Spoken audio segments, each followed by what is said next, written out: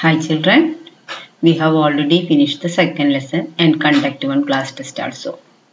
But at that time we haven't discussed the questions given in let us assess. So we can go through that questions. Okay. So first question you can read. What is the first question? The blister caused by steam is more severe than the same caused by boiling water at the same temperature. See, what is the meaning of that blister? Blister caused by steam. Steam is more severe than the same caused by boiling water. Here what is the statement here given? They are saying that the blister due to steam is more severe than the boiling water. Boiling water കൊണ്ടുള്ള പൊള്ളലിനേക്കാൾ കൂടുതലാണ് steam കൊണ്ടുള്ള പൊള്ളൽ എന്നാണ് അവർ പറയുന്നത്. ഇനി എന്താണ് question?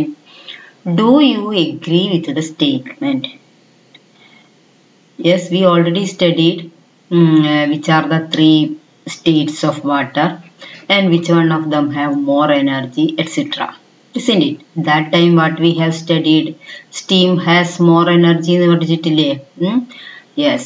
So the blister caused by steam is more severe because steam has more energy. അല്ലേ? ആ ബോയിലിംഗ് വാട്ടറിനേക്കാളും എനർജി കൂടുതലുള്ള maximum energy ഏതിനാണുള്ളത്? സ്റ്റീമിനാണുള്ളത്. So we can agree with that statement. Okay. So how will you write this? Yes, I am agree with this statement because steam has maximum energy. This is the way you want to write. Then next question എന്താണ്? Justify the statement on the basis of physical change. അതായത് do you agree with the statement എന്നുള്ളതിന് yes എന്നുള്ള answer ഉണ്ടാവുള്ളൂ. The remaining answer that I have already given is the answer for the second part. മനസ്സിലായല്ലോ? Then next one. We know that heat is emitted along with light when a bulb glows. That also we know. When a bulb glows, which are the energies formed? Light energy and heat energy. That is the statement given here. Question. What is that question? LED lamps are better than filament bulbs for maximum reduction in the consumption of electrical energy. Explain. എന്താണ് അതിൻ്റെ meaning? അതായത് നമ്മളെ വീട്ടിലൊക്കെ നമ്മളെല്ലാവരും പറയും LED ബൾബാണ് filament ബൾബിനേക്കാൾ നല്ലത് എന്ന് പറഞ്ഞിട്ട് we all change our filament bulb to LED bulb അല്ലേ? ഒരു ഇതെല്ലാവരുടെ വീട്ടിലും LED ബൾബ് ആയിരിക്കും ഉണ്ടായിരിക്കുക. അപ്പം എന്തുകൊണ്ടാണ് ഇങ്ങനെ പറയാൻ കാരണം? അതായത് here we know that from the LED bulb heat loss does not taking place. മനസ്സിലായോ? അതായത് നമ്മളെ ഫിലമെന്റ് ബൾബിലാണെന്നുണ്ടെങ്കിൽ ഉപയോഗിക്കുന്ന ഇലക്ട്രിക്കൽ എനർജിയിൽ നിന്നും അത് രണ്ട് തരത്തിലാണ് ലോസ് ആവുന്നത്. ഏതൊക്കെ? Light energy and heat energy. No need of heat energy. അല്ലെ, നമുക്ക് ആർക്കും ഹീറ്റ് എനർജിയുടെ ആവശ്യമേ ഇല്ല. പക്ഷേ LED ബൾബിലാണെങ്കിലോ there is no such loss. LED ബൾബിൽ എന്തില്ല? ഹീറ്റ് ലോസ് ഇല്ല. അതുകൊണ്ട് അവിടെ എന്ത് കുറയും? Yes, the consumption of electrical energy is less while we are using LED bulb. Okay, this is the way you want to write. So you understood what is how to write it?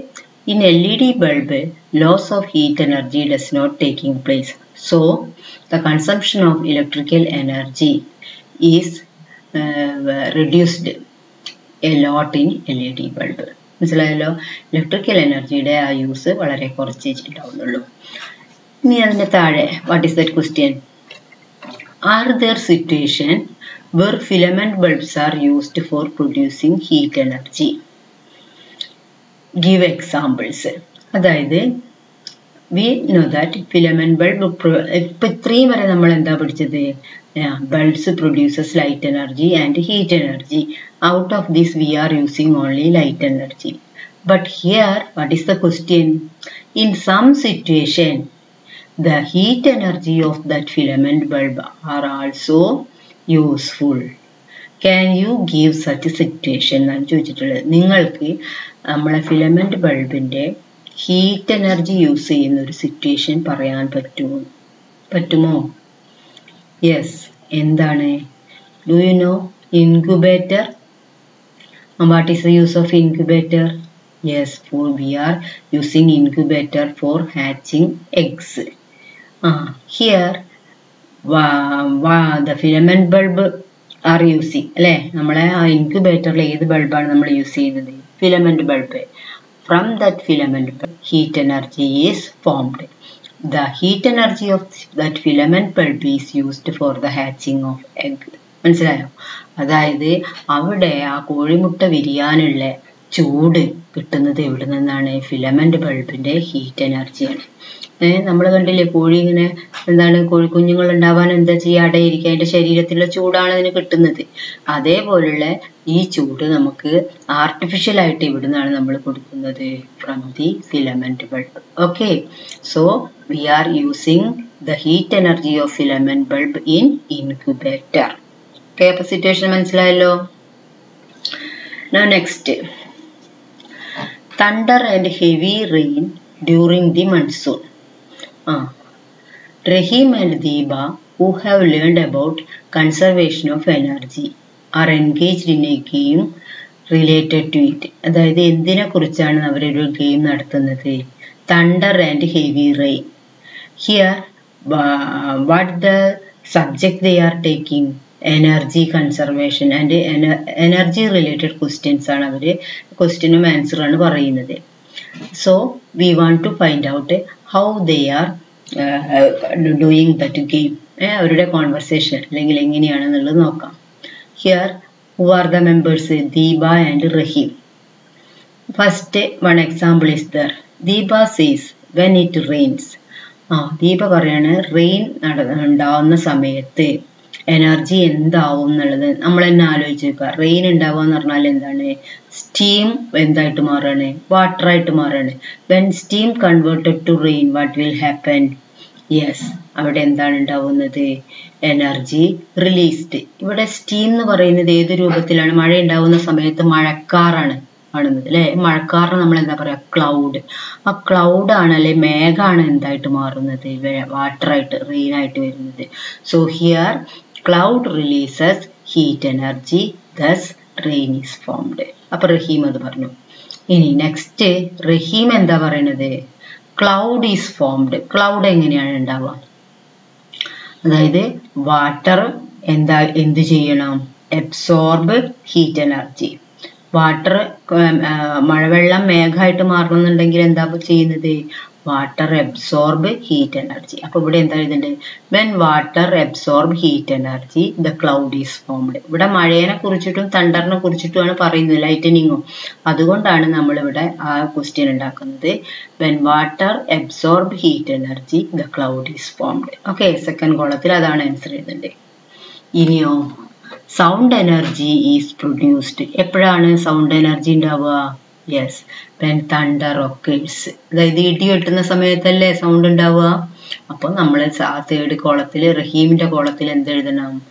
When thunder occurs. ഇനി next എന്താണ് question നോക്കൂ. താഴെ ഒരു കൂടി ഉണ്ടല്ലോ.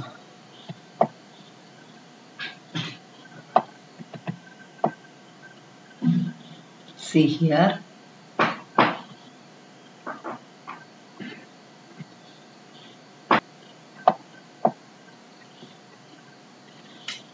Light energy is released എന്നാണ് അല്ലെ. Light energy release ചെയ്യുന്ന സമയത്ത് എന്ത് സമയത്താണ് ലൈറ്റ് കൊണ്ട് പുറത്തേക്ക് വരിക? When lightening occurs. അപ്പൊ ഇവിടെ ദീപയുടെ കോളത്തിൽ എന്താ എഴുതേണ്ടത്? When lightening occurs light energy is released. ഇനി താഴെ എന്താ?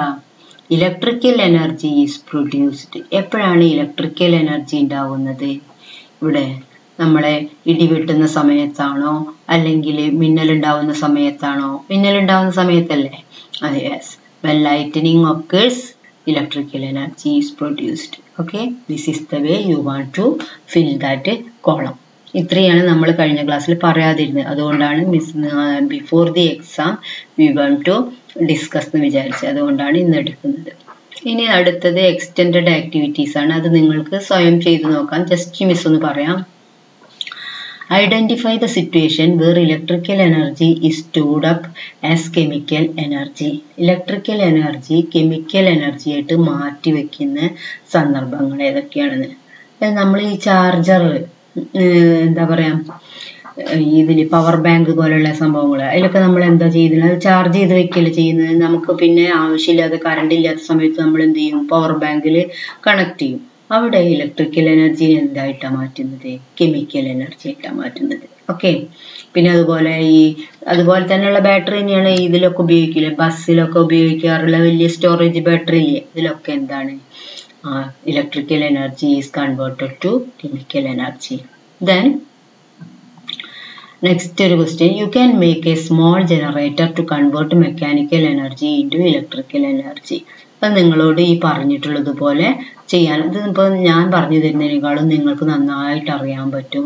മിനി മോട്ടറും വയറും LED ബൾബും ഈ എന്താ പറയുക അതൊക്കെ ഉപയോഗിച്ചിട്ട് നിങ്ങൾക്ക് എന്ത് ചെയ്യാൻ പറ്റും, ഒരു ജനറേറ്റർ പ്രവർത്തിപ്പിക്കാൻ പറ്റും. അതെങ്ങനെയാണെന്നുള്ളത് ഹൗ ടു ഡു ഇറ്റ് എന്നുള്ളതാണ്. അത് നന്നായിട്ട് വായിച്ചു നോക്കുക. എന്താണ് കൊടുത്തിട്ടുള്ളത്, connect the 2 terminals of A mini motor to N LED using 2 thin wires. With your hand, turn the projected shaft of the mini motor strongly.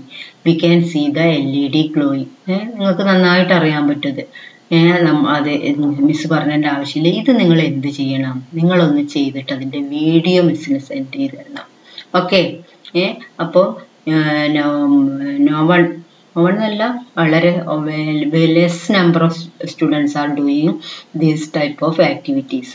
So this you can interestingly do it. മനസ്സിലായോ? അത് പ്രത്യേകിച്ചും ബോയ്സിന് നല്ലൊരു ഇഷ്ടമുള്ളൊരു activity ആയിരിക്കും ഏത്, LED ബൾബും വയറും mini മോട്ടറും ഒക്കെ വെച്ചിട്ട് ചെയ്യാനുള്ളൊരു ആക്ടിവിറ്റി അല്ലേ.